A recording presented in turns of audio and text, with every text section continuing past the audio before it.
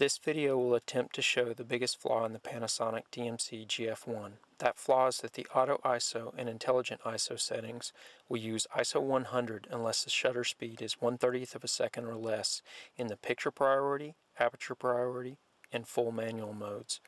The only mode that the Auto ISO and Intelligent ISO work in is the Shutter Priority mode, which is not available with manual focused lenses. In this clip I am using an f1.4 manual focus legacy lens in the Aperture Priority mode with the Auto ISO setting enabled. As I adjust the exposure up, the ISO setting increases. However, the shutter speed stays fixed at 1/30th of a second.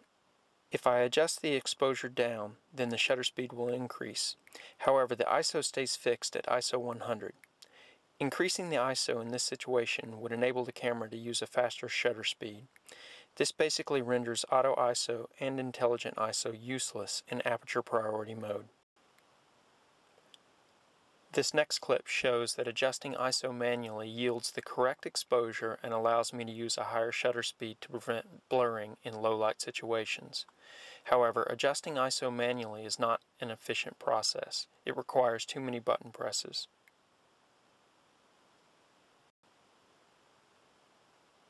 If I use full manual mode, then I cannot use Auto ISO or Intelligent ISO. However, the camera shows me how much my exposure is off, which allows me to make quick adjustments to the shutter speed to correct the exposure. I typically use full manual mode with manual focus lenses because Auto ISO and Intelligent ISO don't work in other modes.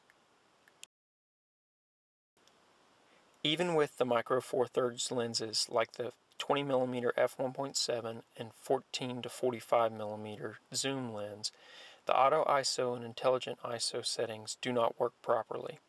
In Aperture Priority mode, the ISO will not go above 100 unless the shutter speed is 1/30th of a second or less.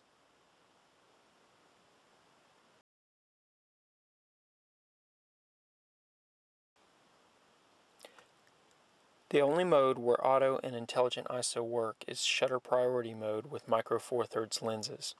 In this mode, it will allow you to increase the shutter speed above 1/30th of a second and automatically select an ISO above 100. However, this mode is disabled for legacy lenses, so you cannot properly take advantage of all the cheap fast glass that is out there.